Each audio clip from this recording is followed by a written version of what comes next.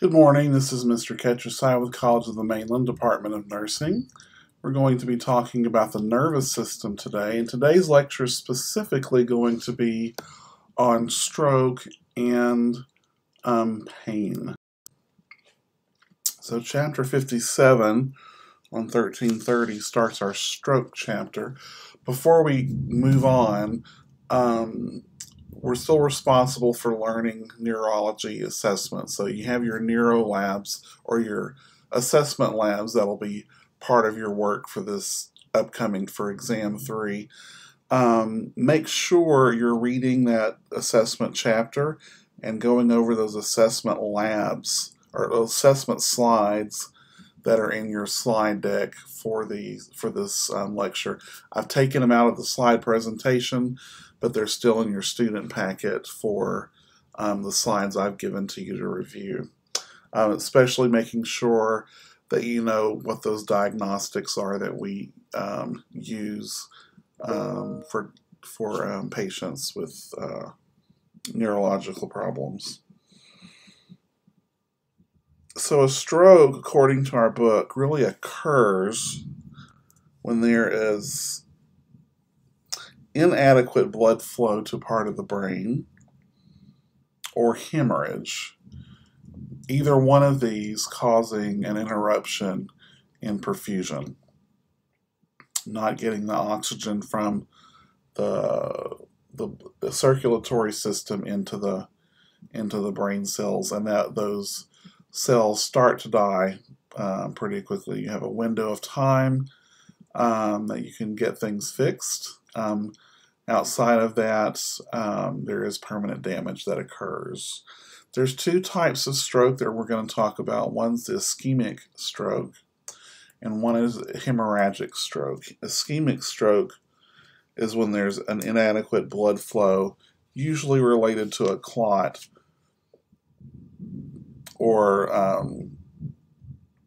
something of that nature, probably coming from a deep vein thrombosis or from other areas of the body where you may have compromised blood flow, like peripheral vascular disease, or if you have atrial fibrillation in your upper two chambers of your heart, or if you have implanted heart valves. All of these things contribute to the formation of blood clots, which could, besides causing a deep vein thrombosis or a pulmonary embolism, the other major complication of blood clots is ischemic stroke.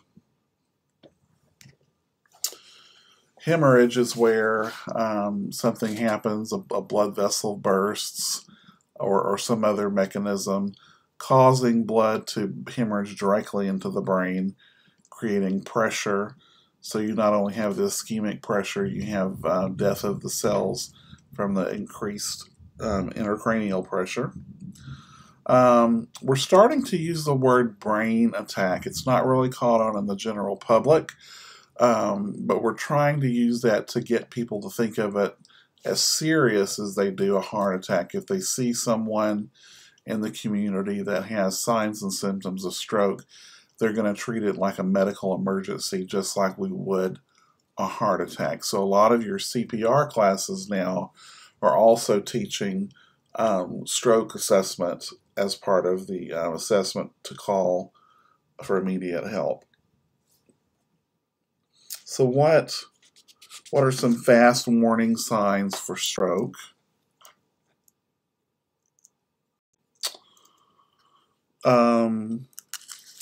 Page 11 or 1331 of table 57-1 talks about face drooping, arm weakness, speech difficulties. The big thing with time is that if it's an ischemic stroke, we only really have about 3 to 4 hours to get any benefit from the medication. If it's a hemorrhagic stroke, which there's no way you're going to know this emergently until diagnostics are done. But for hemorrhagic, that needs to be done almost instantly. So as soon as it's noted, this patient needs help. I did skip one slide. The previous slide showed the cerebral arteries and the circle of Willis, kind of where all these things are taking place. It takes some time to study that. The outcome of strokes is that a person would have severity of loss of brain function according to the location and extent of the brain damage. So how much of the brain is cut off from circulation or damage to pressure. Those areas that the brain controls are going to have some sort of negative impact in their ability to function physically, cognitively, emotionally. Stroke is the fifth most common cause of death in the United States, leading to serious long-term disability. About almost 1 million people have a stroke every year of either kind. And for most of these people, or for a lot of them, not a majority, and this number is decreasing as we become more competent in stroke care. There will be 15 to 30% with permanent disability, and this obviously has an impact on the way the client is able to do their activities of daily living, or the burden that it's going to place on the family or the community if this patient needs long-term care. I know I got a call a couple of years ago. My father, who has all the risk factors, was in the emergency room with a hemorrhagic stroke. So naturally, I'm starting to freak out. But I talked to the nurse. When I found out about it, I was able to talk to him, and he seemed fine to me. And I talked to the nurse, and she confirmed that the CAT scan showed a very small hemorrhagic stroke that they were going to be monitoring, but that his NIHSS stroke scale was negative, meaning he did not have any negative outcomes. There was no obvious disability at that point, no deficits. When they did the repeat CAT scans later, there was no growth of that thing. So we're very lucky that he was able to have a positive outcome, particularly with the kind of stroke he had. You're going to find out as we move on with ischemic strokes, if you're able to treat them right away, that you have a very good chance of a good outcome. The worst outcomes come with patients with hemorrhagic strokes.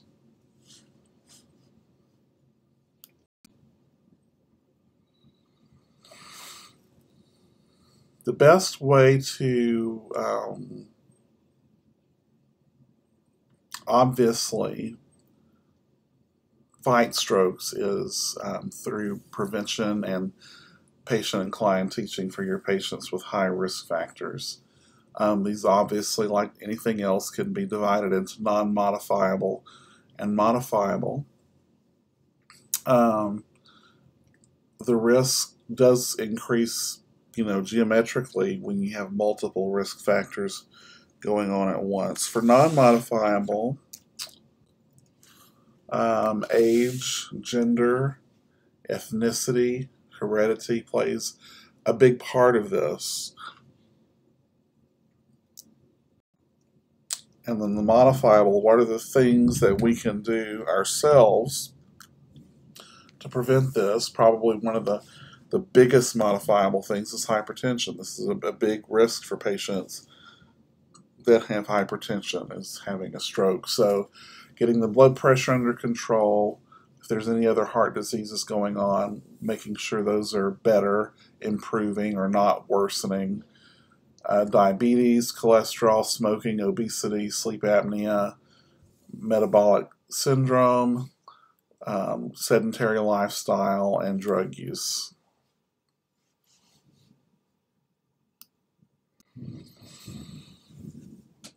TIA, or transient ischemic attack, this is when a patient has a stroke-like event, that usually corrects itself within just a matter of minutes. These symptoms usually last less than an hour. A transient episode, I mean, at first you're going to think it's a stroke. It's going to scare the patient or the family enough to call EMS or to come to the hospital on their own if they can't afford that. But then the symptoms are gone immediately. This does increase the risk of stroke going forward, though. So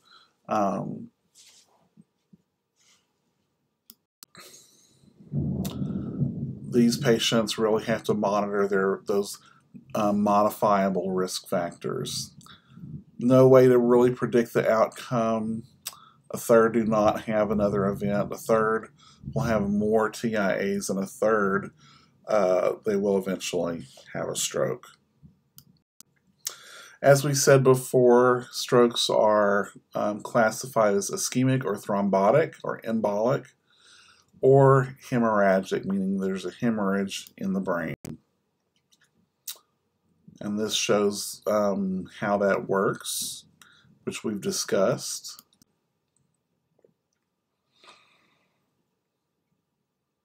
And we've talked about.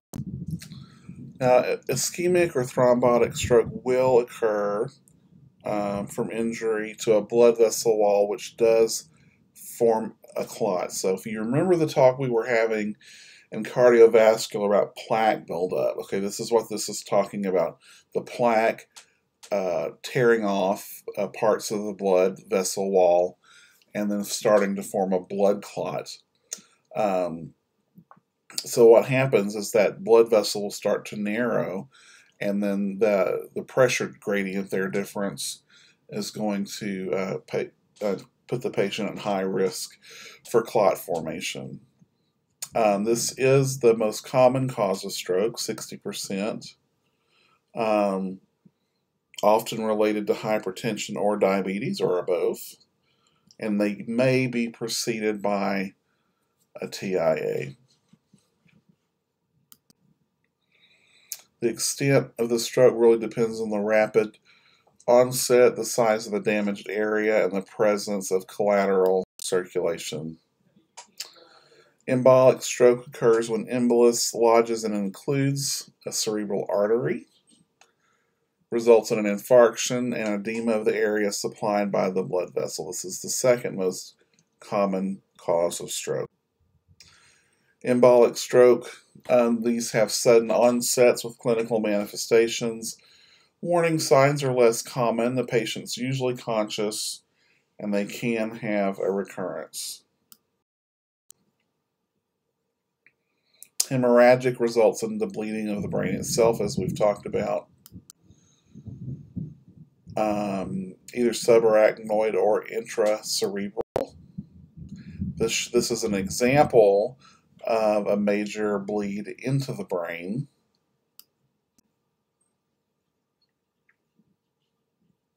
These are caused also by hypertension.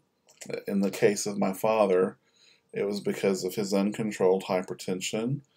Other causes: vascular malformation, coagulation disorders, anticoagulant drugs, trauma, brain tumors, ruptured aneurysms, extent of symptoms.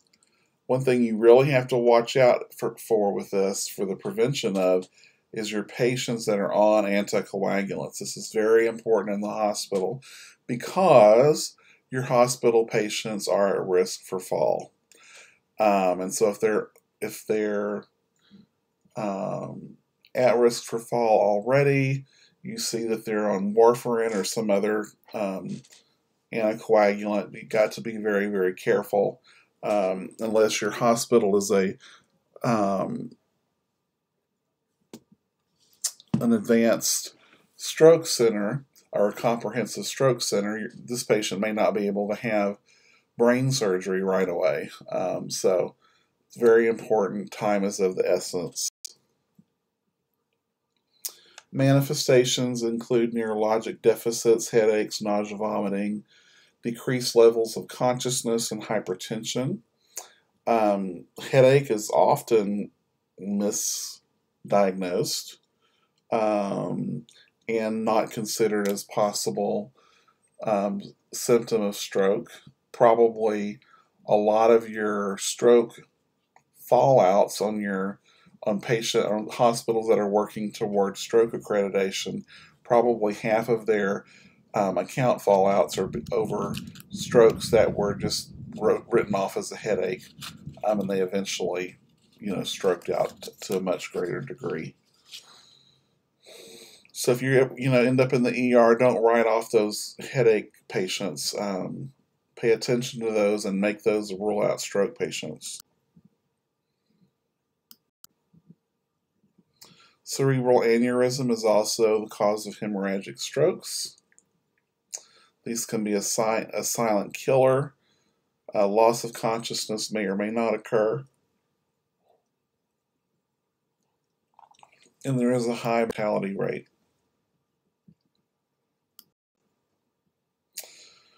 Manifestations of right brain and left brain stroke. It's going to be really important for you to know these differences, so study this, especially figure 57.4,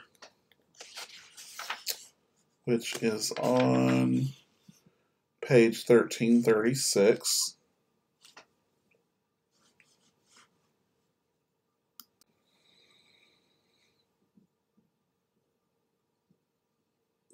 Most obvious effects of stroke are going to be around mobility, respiratory function, swallowing and speech, gag reflex, and self-care abilities. Characteristic motor function deficits, loss of skilled voluntary movement or integration of movements, those fine motor skills, changes in muscle tone, and altered reflexes. They could go from an initial period of flaccidity that may last from days to several weeks, then moving into a spasticity of muscles later on. This could cause aphasia, which could be receptive, expressive, or global. The inability to comprehend what you're saying, or the inability to speak what they're thinking, or global, the total inability to communicate at all. Dysphagia talks about an impaired ability to communicate. Non-fluent means not a minimal speech activity with slow speech. Fluent dysphagia is where speech is present but has little meaningful information. Many patients may experience dysarthria, which is a problem with muscular control of speech. So the impairments may involve pronunciation, articulation, or phonation deficits.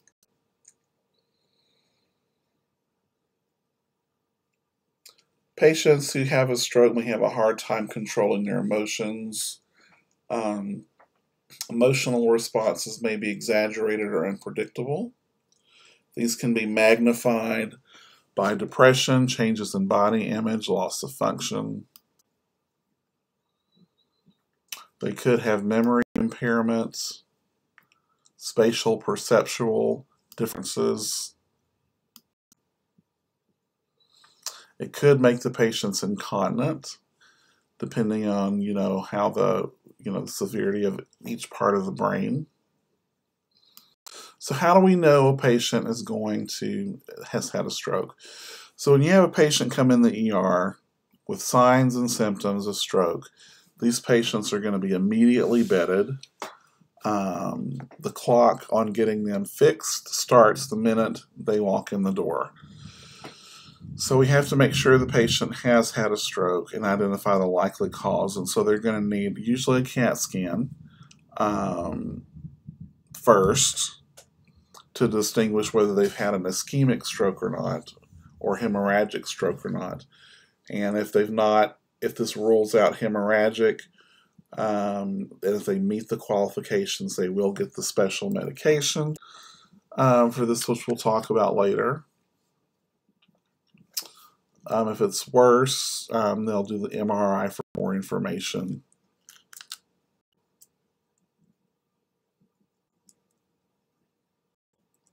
We're not going to talk about stenting or surgical intervention at this time, really just acute care, because, and you're going to be saying, well, why are we talking about patients that present in the ER?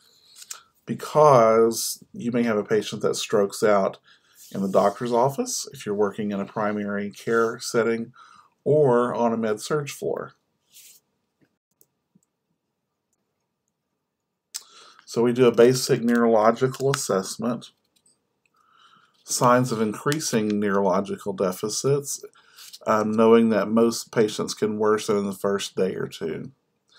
Elevated blood pressure is the most common immediately after stroke, and we'll actually have to get that down to do treatments. Control fluid and electrolyte balance, manage ICP, the intracranial pressure, if we're concerned about hemorrhagic stroke. So the medication that we give patients is recombinant tissue plasminogen activator, TPA.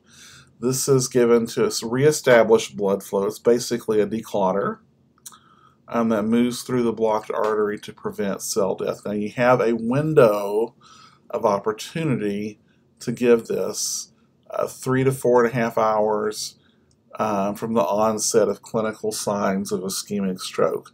And in the hospital setting, this is frequently called the last known well, or LKW.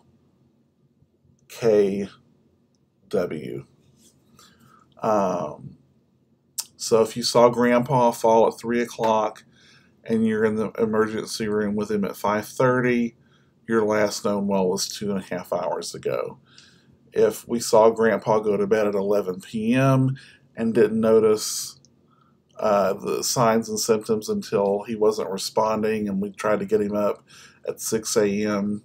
and has mega impaired deficits, well, that last known well is still 11 o'clock, so he's outside of that window of opportunity to get treatment. And you might think, well, why wouldn't we do it anyway? Because if we wake him up and he has these deficits, it might have been around after 11 when he had the stroke. It could have been 30 minutes ago. We don't know.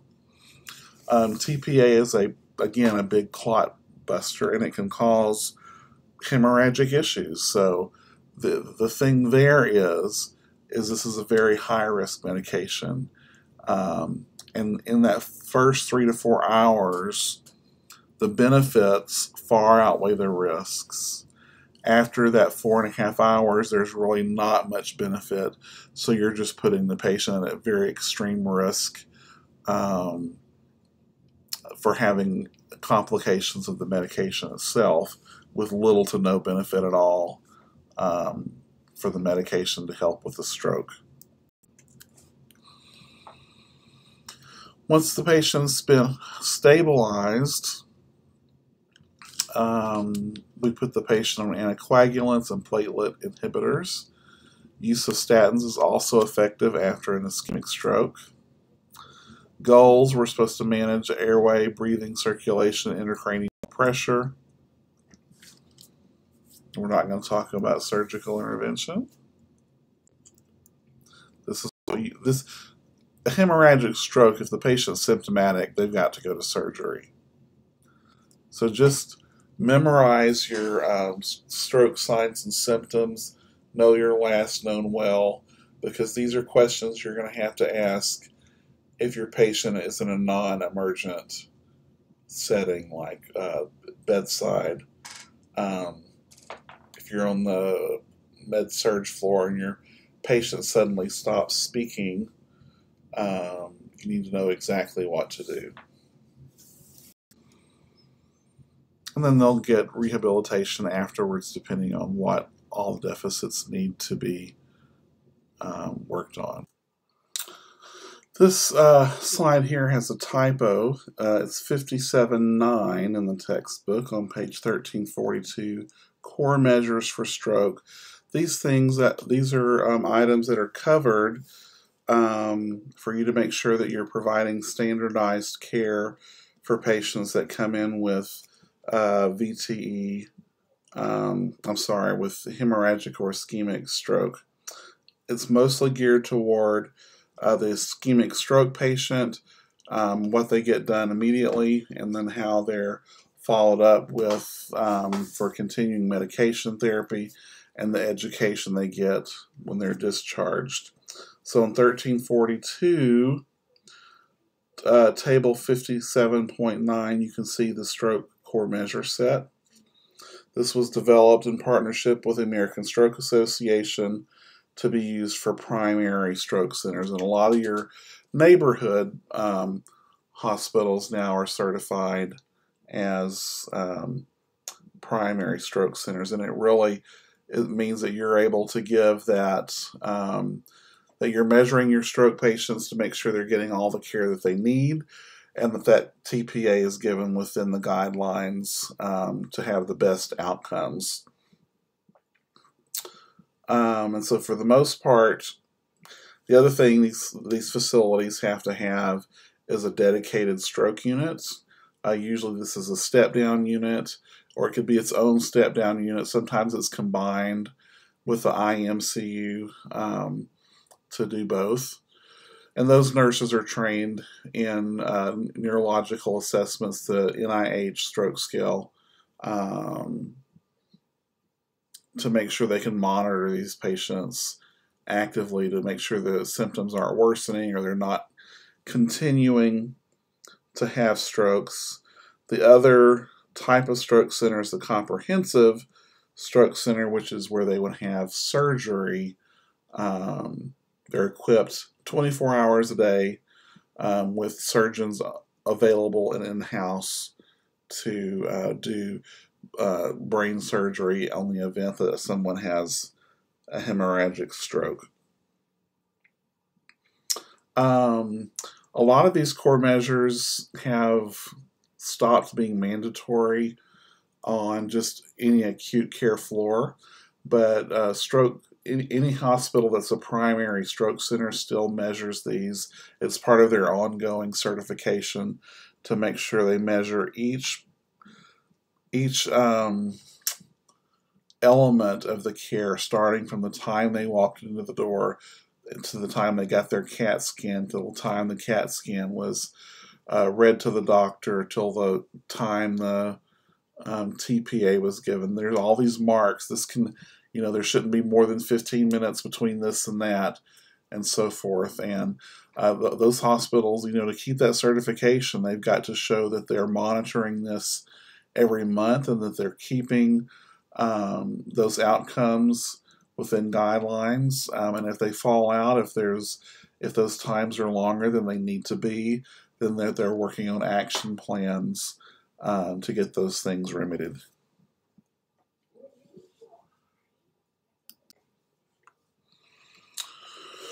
Nursing assessments. Let's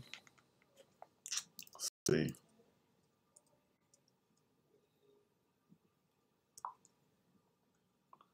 Besides a comprehensive neuro exam, the NIH stroke scale is that specialty stroke scale I was talking about. It's not something that all nurses have to learn, but you will have to learn this if you work in an emergency room environment, if you're working in ICU, or if you're working on those stroke units. This will be part of your training to make sure you can monitor patients that are post-stroke and unstable.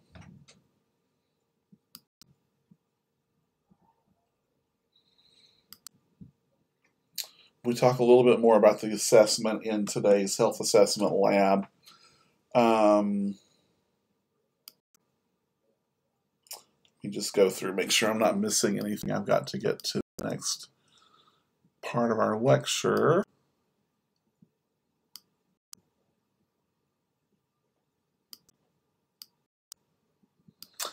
Make sure you read through all of these slides and make sure I'm not missing anything. I am covering the highlights of the most important things that we have to know going forward.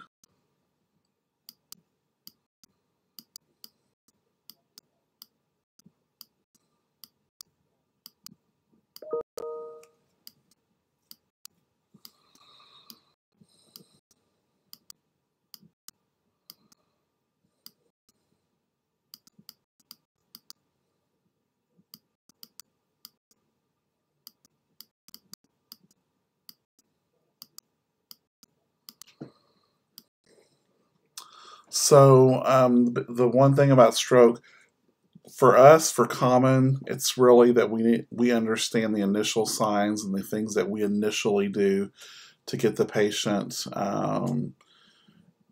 where they need to be, because a lot of times this will have to happen where the patient is at, whether they're in the emergency room, or whether you've noticed this at the bedside as a med-surg nurse, these symptoms. You've got to know what your policy is on calling a code stroke or whatever. The management after we started this is really going to be taught in complex next semester, and then in enhanced, so you're going to get a lot of this over again, but we're doing the introduction to stroke this semester. So we're going to talk about pain now. What is pain?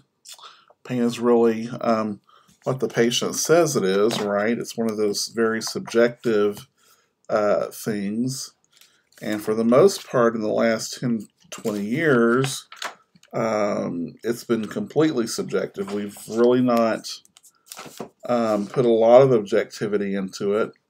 And now we're learning that some of this may have actually contributed to the opioid crisis that's going on in the United States. So now there's an attempt to be more objective and to make sure we're doing things right to not only treat the patient's pain appropriately, but to make sure we're not doing more harm than good. 25 million experience acute pain from injury or surgery. Chronic pain affects over 1 million adults a year. And 60% of cancer patients will experience this during their treatment. And the slide here talking about the magnitude of the problem. Traditionally, hospitals have under-treated pain. We've written off patients complaining of pain as seekers, they're drug addicts, and YouTube is probably full of examples of patients' family with cameras on, seeing their family, their loved one, not being treated for pain. So last 10, 20 years, we tried to really up the efforts. We called it the fifth vital sign. We took them at their word and medicated them at their as prescribed based on how well they did on their 0 to 10 pain scale. But now we're kind of trying to be a little more sophisticated so that we're managing this correctly, managing the cost, and not creating dependence. Consequences of untreated pain and unnecessary suffering. Physical, psychological dysfunction, immunosuppression, sleep disturbances. One example that I remember of untreated pain, an example of, that still exists in hospitals, treating all pain requests as drug requests, treating you as the drug dealer. There was a patient in one of our hospitals that we did clinicals at where the doctor did not order any medication at all pre-wound care. So this patient was having debriding type wound care every day, wet to dry, and where you're having to pull a dry dressing out to debride the wound. A very large wound. The doctor had nothing, not even a pill ordered. And then when the nurse called the doctor, I suggested to the student that maybe we need to call the doctor. So the nurse called the doctor, and he basically chewed him out and said, this is the patient's circumstance. I'm not going to fall into their trap or something. And it took really the nurse chewing the doctor out and threatening to go over his head. Her not wanting to give him something routinely, but to give him something, 30 minutes before his wound care so that it's not hurting him as much. And I'm sorry, I don't care what your situation in life is, an open wound with debriding wound care, wet to dry, that's inhumane torture to do that without pre-medication.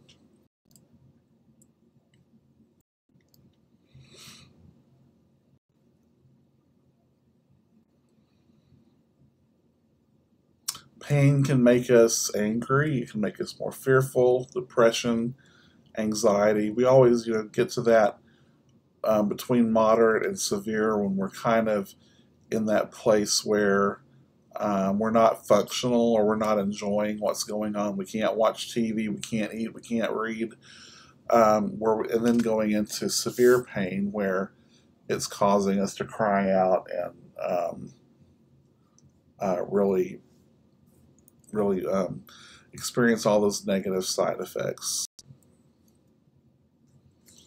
Observable actions, grimacing, irritability, coping skills, agitation, combativeness. Go through all of these and know what they are, know what nociception is, and the processes there, the mechanisms of pain perception. One thing I do want to say before I move forward in the slides, you guys have been nurses for some time, and as many examples as we give about patients that were not medicated properly, we all probably have stories of our own where people have come in and basically tried to use us as their drug dealer. So how do you know what the difference is? How do you treat that patient effectively and not do them harm? And what I try to do is always give the patient the benefit of the doubt. If they say they're in pain, I believe they're in pain. I treat them by what the doctor ordered. Now, having said that, if I see complaints of pain without these signs and symptoms of pain, then I make sure I'm communicating with the physician either by direct call or leaving him a note in the nurse's notes, saying, patient states this is the worst pain they've ever had in their life. It's an 11 on the 10 scale.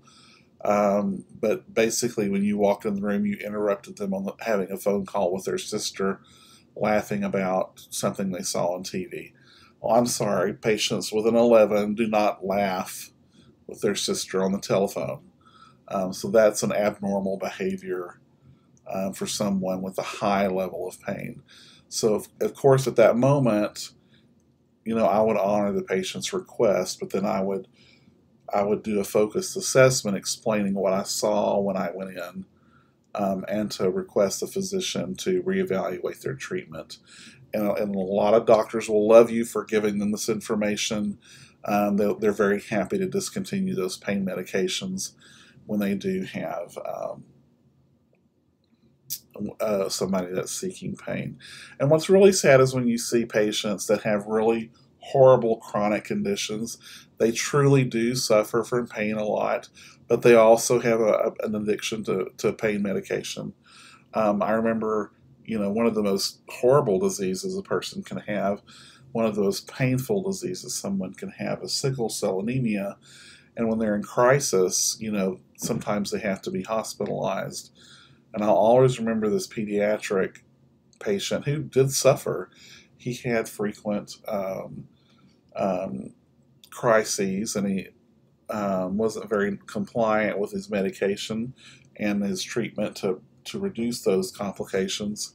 But when he was hurting. But sometimes he just wanted to buzz, and so I can remember him saying he was crying, and it was the worst pain he's ever had, and he was just in a fit, and if we didn't do something, he was going to call his parents to come chew us out or something. And so I'm, getting his pain medication as ordered, and I walk in the room, and he's bouncing on the bed. This is like a 12-year-old kid, pretty tall kid already, bouncing on the hospital bed. And as soon as I walked in the door, he kicks his legs out and flips out on the bed and starts groaning in pain, pretending that I didn't see the jumping before. That's probably one of the worst cases I've personally seen. But believe me, the doctor was aware of that before I left the hospital that day.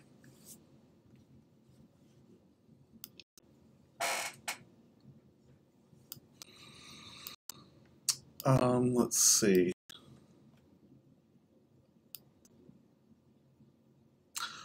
One thing you need to know, it's important for us to know the patho and all of this. I'm not going to say don't focus on the patho.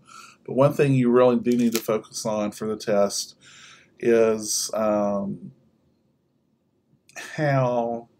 can we treat pain? What are some of the non-pharmacological approaches to pain treatment versus pharmacological? And what are the different pharmacological? What do we use for mild to moderate? Usually NSAIDs. And then we save our narcotic stuff for the patients that are in very severe pain.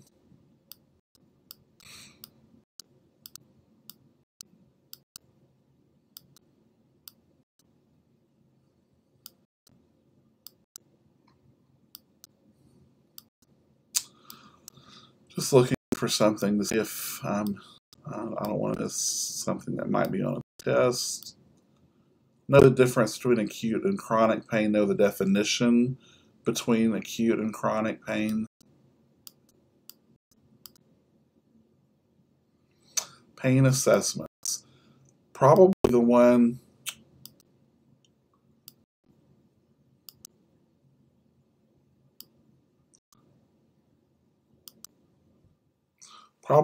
we use most often historically has been the 0 to 10 scale.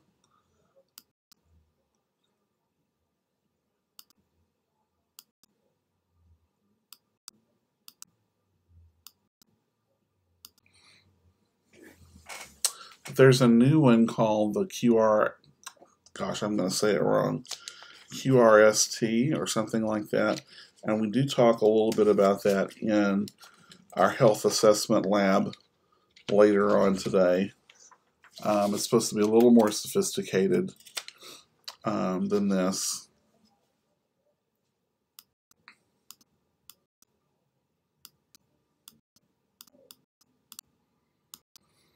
And then Miss Gunderman's going to talk to you in her recorded lecture today about the medications that we can use for these different types of pain.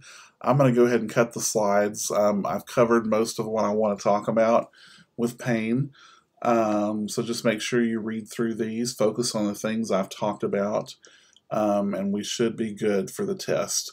Do remember, though, the other part of this lecture is health assessment, so you need to understand that chapter, and you also need to understand the pharmacology, which Ms. Gunderman is going to go over today. Okay, guys, talk to you later.